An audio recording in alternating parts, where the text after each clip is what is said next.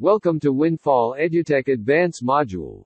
Chapters. Chapter 1, Trading and Settlement Mechanism. Chapter 2, Introduction to Derivatives. Chapter 3, Trading in Derivatives. Chapter 4, Derivative Strategies. Chapter 5, Portfolio Management Services. Chapter 1, Trading and Settlement Mechanism. Trading in Indian Stock Market. How to trade in Indian stock market. Trading in equity segment. Intraday trading. Types of orders. Day trading strategies. Short sale. Clearing and settlement process. Trading in Indian stock market. Trading means buying and selling of securities, commodities, goods, or services. There are so many ways in which investors can do stock market trading. Common forms of stock market trading are equity segment, margin trading, and derivative trading. Equity trading can be performed by the owner of the shares, or by an agent authorized to buy and sell on behalf of the share's owner. Proprietary trading or principal trading is buying and selling for the trader's own profit or loss. In this case, the principal is the owner of the shares. Agency trading is buying and selling by an agent, usually a stockbroker, on behalf of a client. Agents are paid a commission for performing the trade. How to trade Indian stock market. If you are Indian national residing in India or non-resident Indian, then you need to get PAN card. This is mandatory first step to be done so you can be eligible for next step. Many bank branches all over India accept PAN card application forms take up to a month to complete. Subscribe to a trading account with one of the major online brokering houses. Prominent ones are India Bull, India Infoline, Sharekhan, and Reliance Money. Now major challenge starts is to learn trading. You can read books, join online charting communities, blogs, membership site, or get into a mentorship program. Start paper trading the stock market with full diligence as if you are trading real money. Keep track of local economic news and demand-supply equations in different sectors of economy. Keep track of government monetary policy decisions and Reserve Bank of India meeting outcomes. Also keep track of major global event and economic conditions. Once you are comfortable with all above steps, you can start trading with real money. Be diligent about bet size and stop loss point. Develop a methodology which suits your personality style and statistically back-tested for good risk to reward ratio. Trading in the equity segment. This is the most common form of trading stocks. In equity segment, you buy the stocks of the companies through your broker. Once the request from buying the stocks is settled and payment is made, the stocks are deposited to the DP account of the investor. Then stocks can be held or subsequently sold by the investor. The advantage of the equity trading is that there is no time frame for selling the stocks or closing the deal. Investor can always hold the stocks till he wants and then sell it when he thinks is the right time. But the brokerage charge for equity segment is greater than the derivative segment or margin trading. As an investor, if you are looking for good returns and do not want to take more risk, and if you are ready to hold the stocks for longer period of time, this is the best way for you to invest in the stock market. Intraday trading. Intraday trading refers to opening and closing a position in a security in the same trading day. This can be buying and selling to capitalize on a potential rise in a security's value, or shorting and covering the short to capitalize on a potential drop in value. Intraday traders capitalize on small moves in the value of a security by using leverage or margin, which basically means borrowing money. Some of the more commonly day-traded financial instruments are stocks, stock options, currencies, and a host of futures contracts such as equity index futures, interest rate futures, and commodity futures. Day trading used to be the preserve of financial firms and professional investors and speculators. Many day traders are bank or investment firm employees working as specialists in equity investment and fund management. Although collectively called day trading, there are many sub-trading styles within day trading. A day trader is not necessarily very active. Depending on one's trading strategy, the number of trades made in a day may vary from 1 to dozens or more. Some day traders focus on very short or short-term trading, in which a trade may last seconds to a few minutes. They buy and sell many times in a day, trading very high volumes daily and therefore receiving big discounts from the brokerage. Some day traders focus only on momentum or trends. They are more patient and wait for a ride on the strong move which may occur on that day. They make far fewer trades than the aforementioned traders. Day traders often borrow money to trade. Since margin interests are typically only charged on overnight balances, the extra costs discourage them from holding positions overnight. Due to nature of financial leverage and the rapid returns that are possible, day trading can be either extremely profitable or extremely unprofitable, and high-risk profile traders can generate either huge percentage returns or huge percentage losses.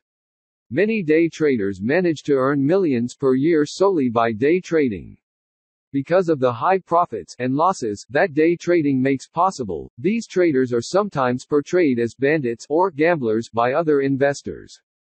Some individuals, however, make a consistent living day trading.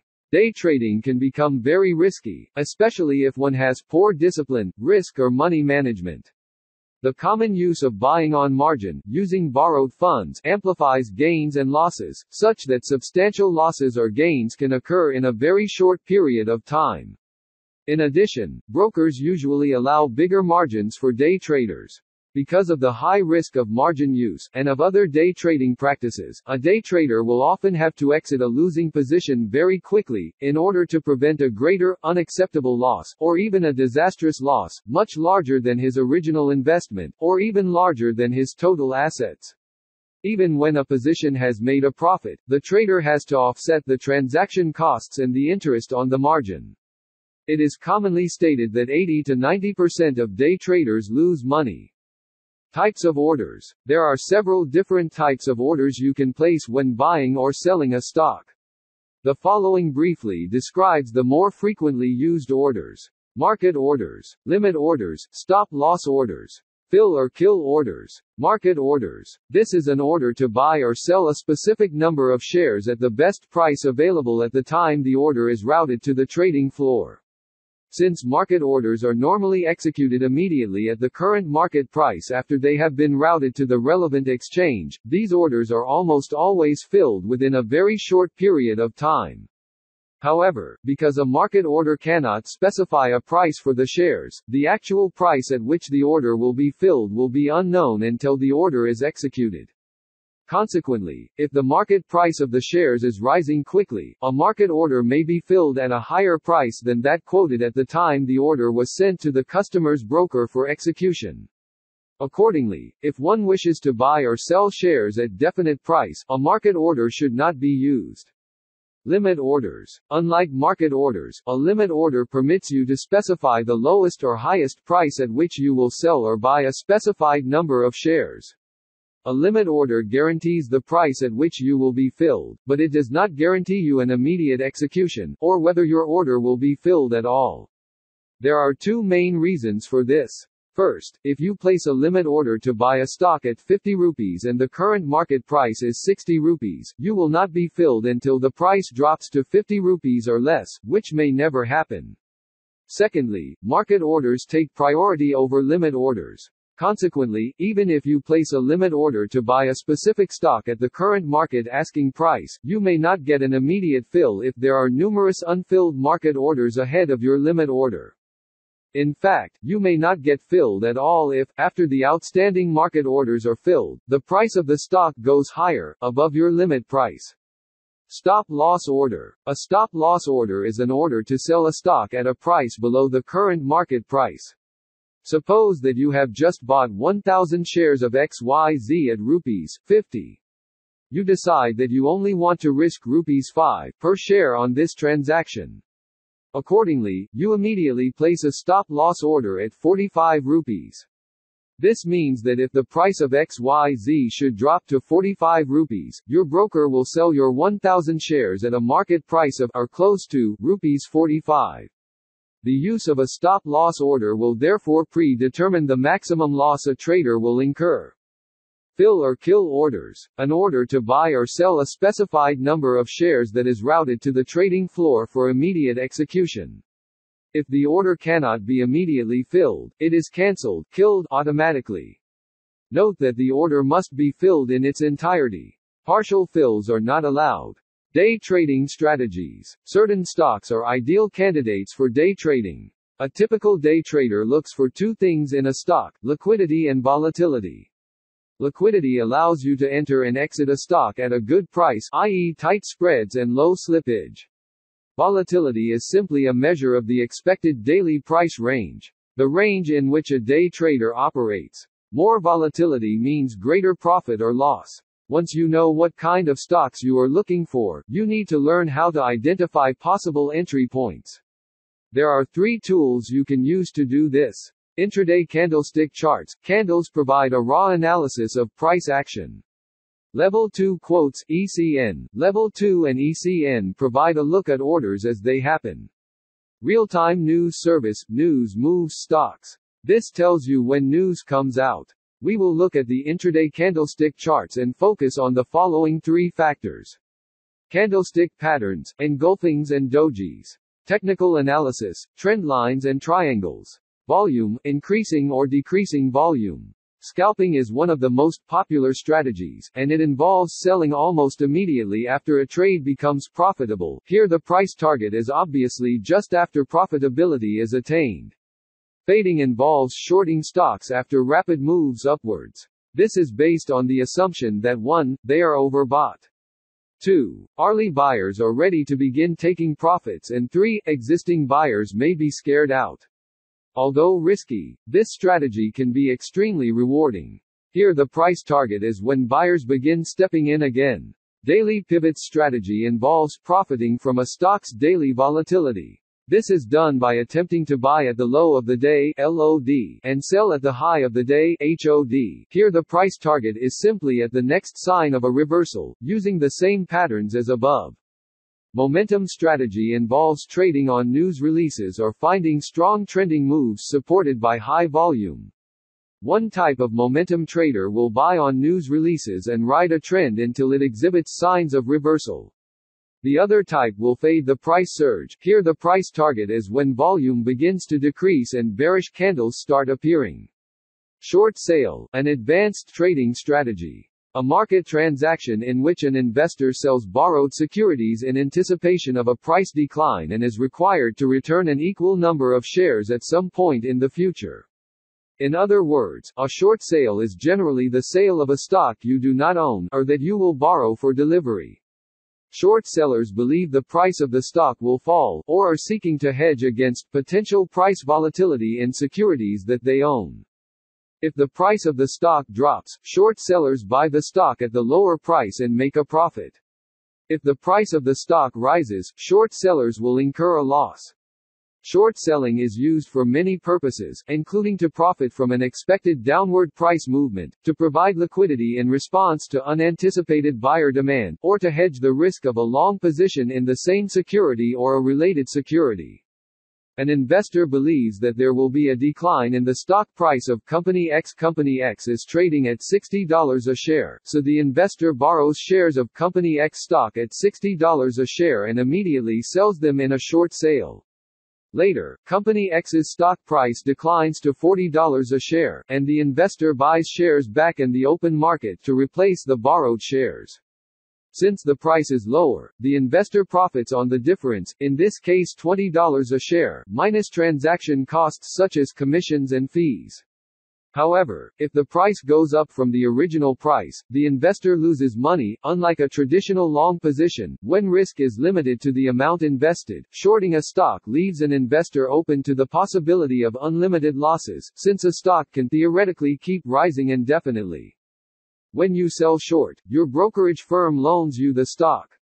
The stock you borrow comes from either the firm's own inventory, the margin account of other brokerage firm clients, or another lender.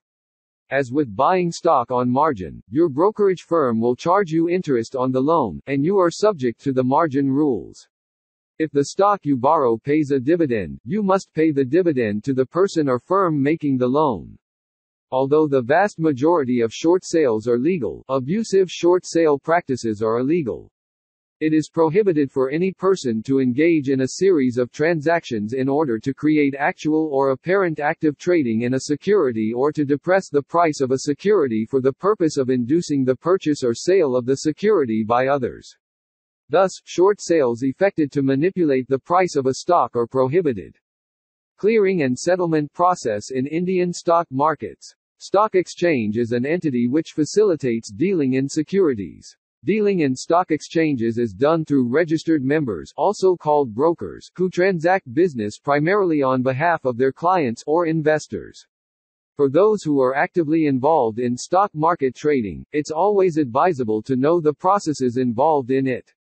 Clearing and settlement activity constitutes the core part of equity trade life cycles.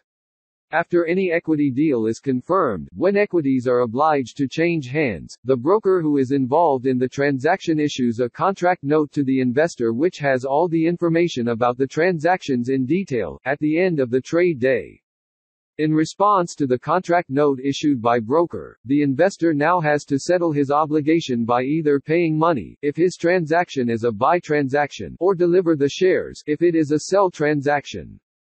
Clearing house is an entity of the stock exchange through which settlement of equities happens. The details of all transactions performed by the brokers are made available to the clearing house by the stock exchange. The clearing house gives an obligation report to brokers and custodians who are required to settle their money, securities obligations with the specified deadlines, failing which they are required to pay penalties. This obligation report serves as statement of mutual contentment. Settlement cycle is the period for which equities are traded in exchange. For Indian Stock Exchange NSE, the cycle starts on Wednesday and ends on the following Tuesday, and for BSE the cycle starts on Monday and ends on Friday. At the end of this settlement cycle period, the obligations of each broker are calculated and the brokers then settle their respective obligations according to the guidelines, laws and regulations institutionalized by the clearing agency. Pay-in is a process whereby a stockbroker and custodian, in case of institutional deals, brings in money and/or securities to the clearing house. This forms the first phase of the settlement activity. Payout is a process where clearing house pays money or delivers securities to the brokers and custodians. This is the second phase of the settlement activity. The whole set of money transaction is performed by a bank in the stock exchange premises. Exchange appoints this bank to handle the money part of the transaction. Thank you. Revise and get ready for the next.